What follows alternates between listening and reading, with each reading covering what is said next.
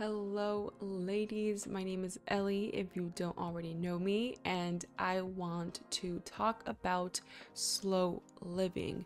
This is a concept that has been introduced to me in the past, this concept of having a slower approach to life, and it really has spoken to me extra in the last couple of months as a way that I really want to be living my life. So before I get into thoughts and concepts about this particular way of living, I want to define it so we know we're talking about the same thing.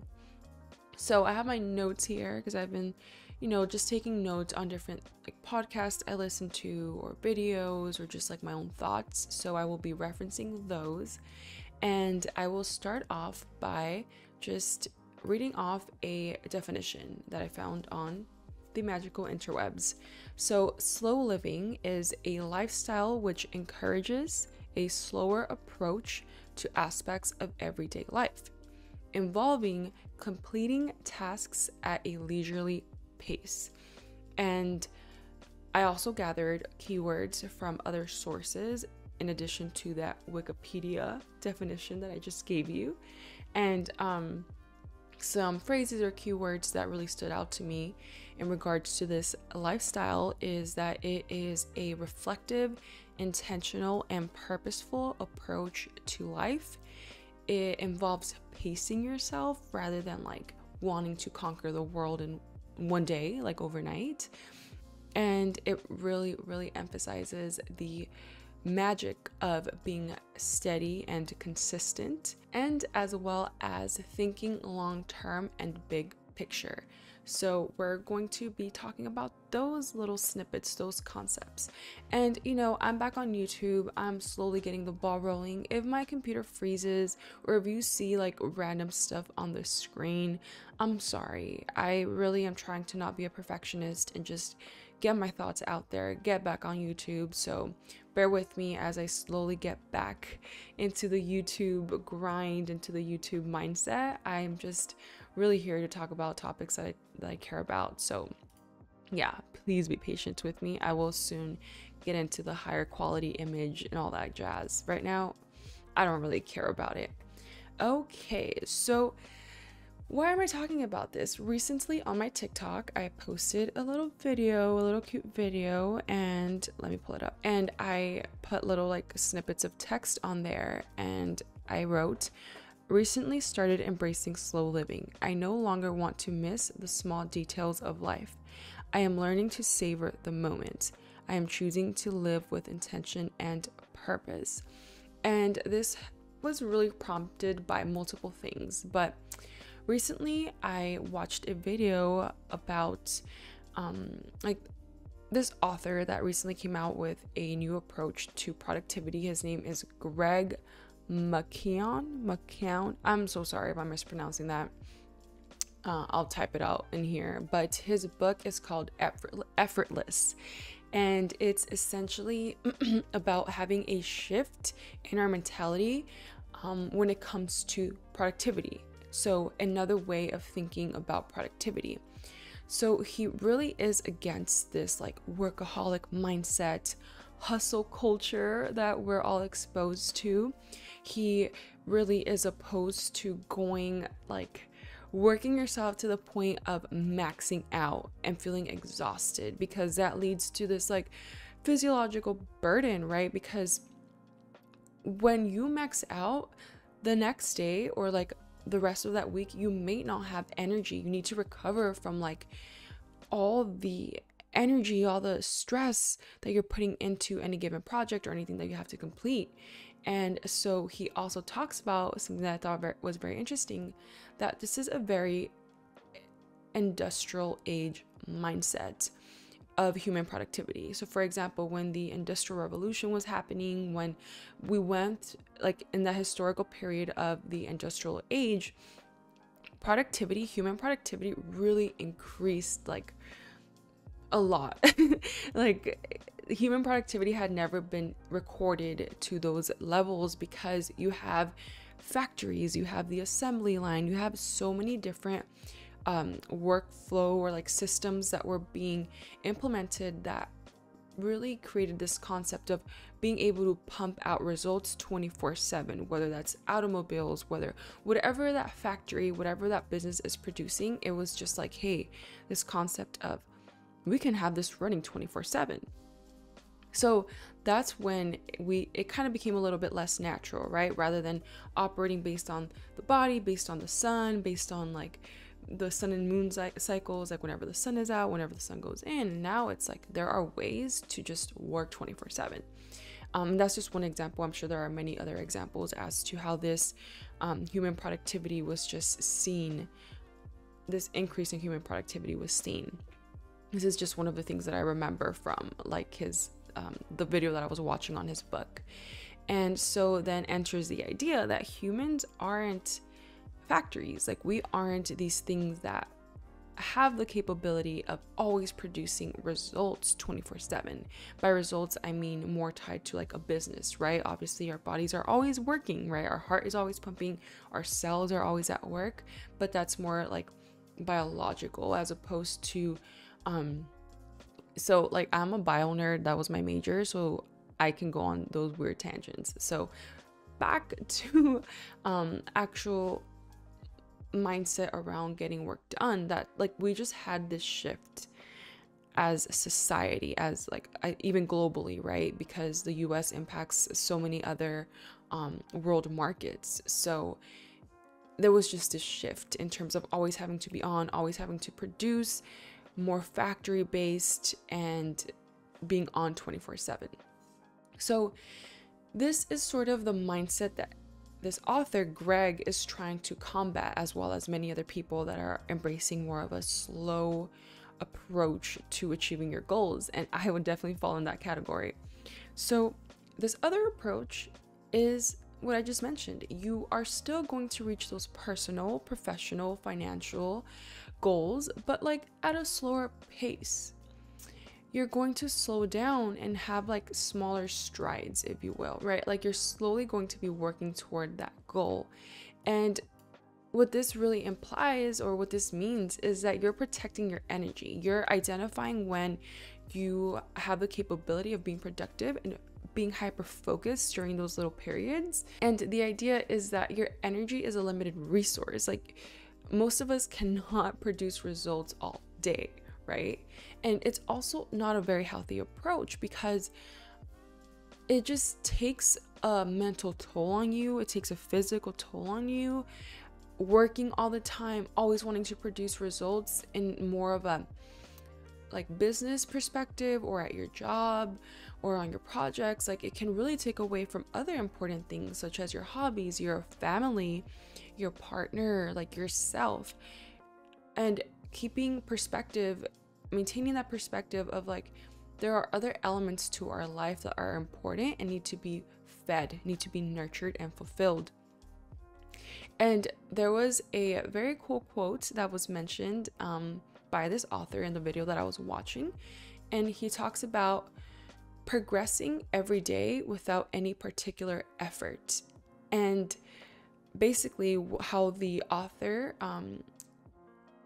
how he deciphered that, what that meant to him, was this rule that he talks about that also left a big impression on me, which is don't do more today than you can completely recover from tomorrow, aka a more sustainable approach, aka really embracing rest, right? It's like this idea that if you're gonna burn out today, that's not going to benefit you tomorrow. That's not going to benefit you in the long run. So that was a quote that really stood out to me.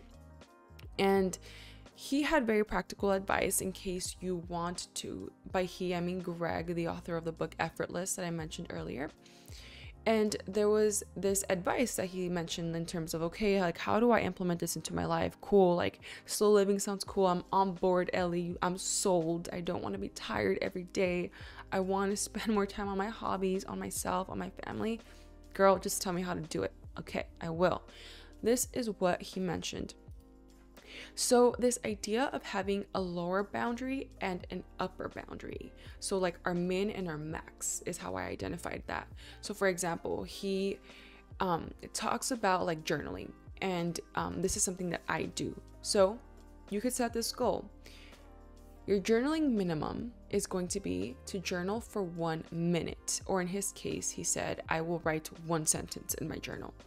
That's your minimum. That's like on your worst day, the best you can do, which is still good, right? It's still progress.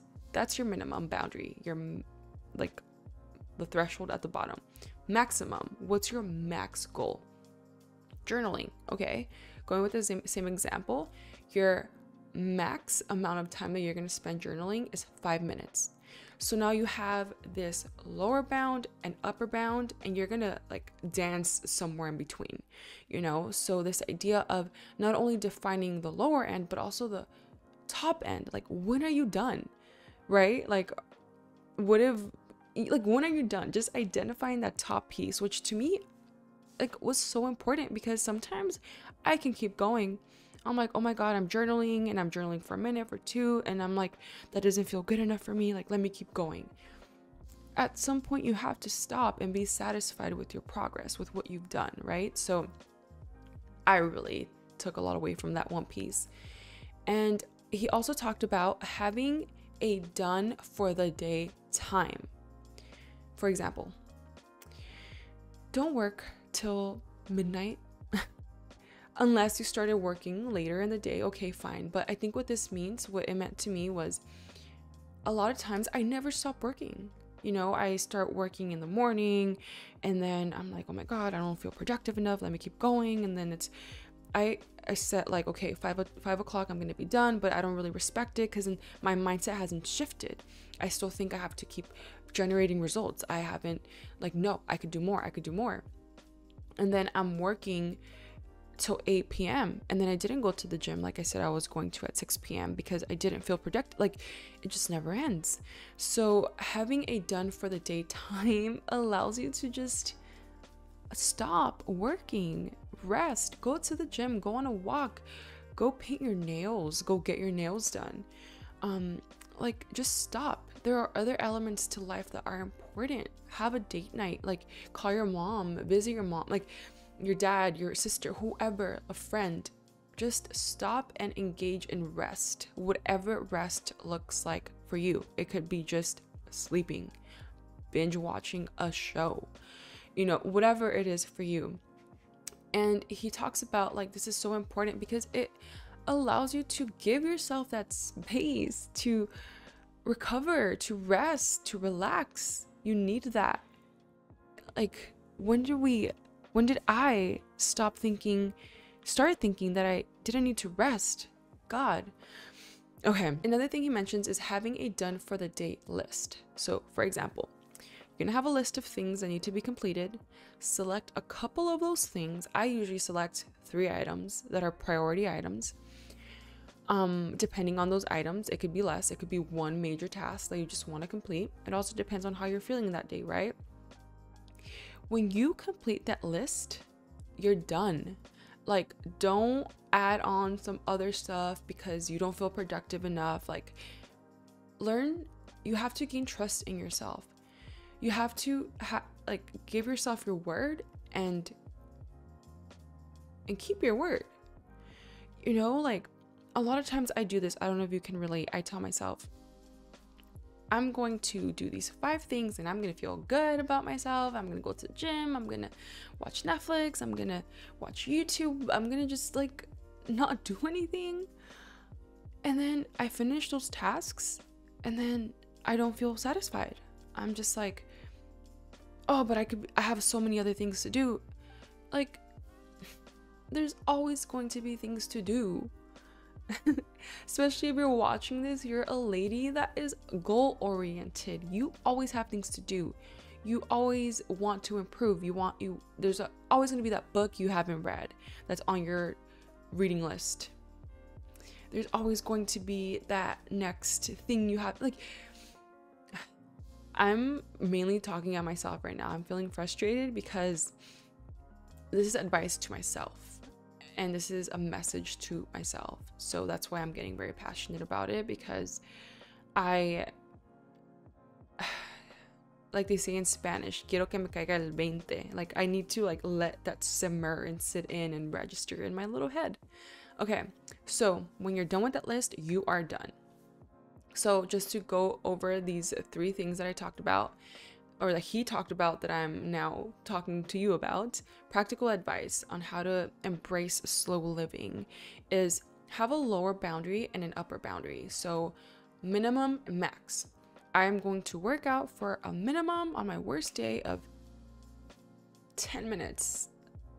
10 minutes. Okay. It could be 5. It could be less. I don't know.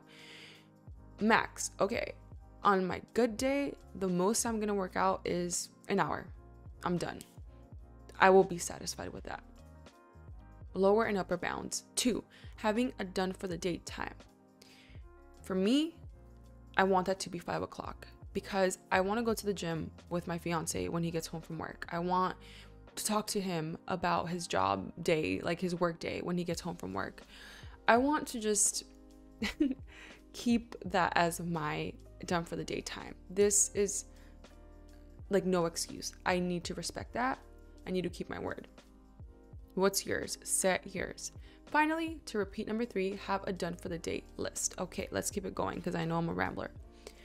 Okay, so that is just sort of where I'm at. I'm at this point where I want to nurture other elements of my life.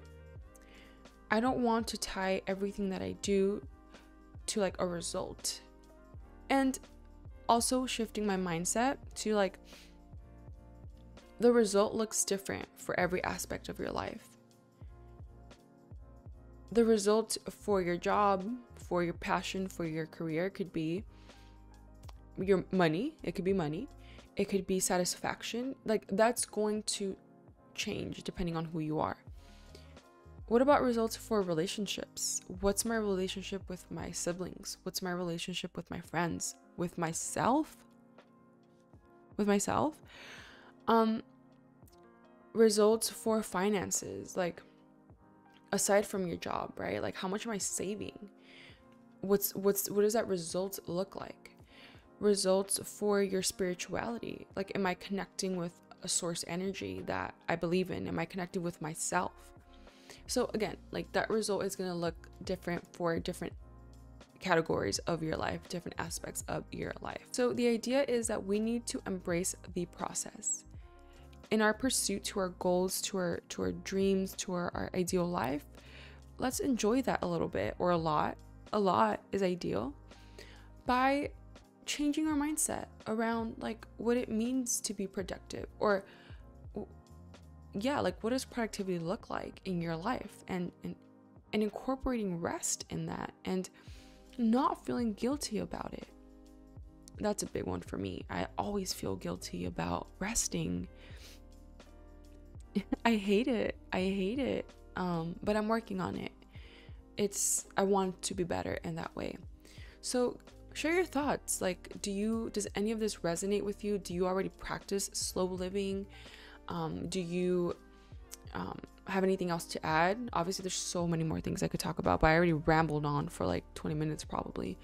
But I just wanted to share my thoughts on that because it's something I'm trying to embrace more. And I do want to say, like, this by no means means do not be ambitious. Do not get after your goals and dreams. I'm still gonna do that. Like, I have so many goals and so many dreams, and I'm going to achieve that. But it takes time to build that. It takes more than a week, a month, sometimes a year. Like, I need to learn how to step back, I think long-term, big picture. What little steps am I doing today to get there? Be patient, trust the process, trust myself. This doesn't mean I'm gonna go be lazy all the time. No, that's not what I'm talking about. That's not what I'm talking about, because we are shifting our mindset, and rest is no longer being lazy. But you can also overdo stress. There are times where we need to just activate, get stuff done. right? But there are times when we need to rest. The balance is what I'm talking about, okay? So that's that. I hope that something stuck with you. I'm sure that it did, because these are concepts that I'm sure we all need to be reminded about. Take it easy. You're going to get there. Pace yourself. Embrace the little things. Go outside, look at a tree, look at a bird, like listen to nature. Call up a friend. The beauty is in the small details. It really is. You'd be surprised with how little we are satisfied by. So with that being said, I hope you enjoy this form of content, because I'm a long form content girl, and I have a lot of thoughts and I talk a lot. You know, I was trying to do like little 5-minute videos, and I'm gonna do those as well. Like, we're gonna have shorter content, but I'm prepping for that future podcast that I want to have. Okay, subscribe, please, support, like, let's form this community. I have a Discord server for ambitious ladies that want to get after their goals but want balance as well. Links in description box to anything that I can possibly want you to like go check out. It'll be down there. Thank you for listening to my rants. Bye. See you in the next one.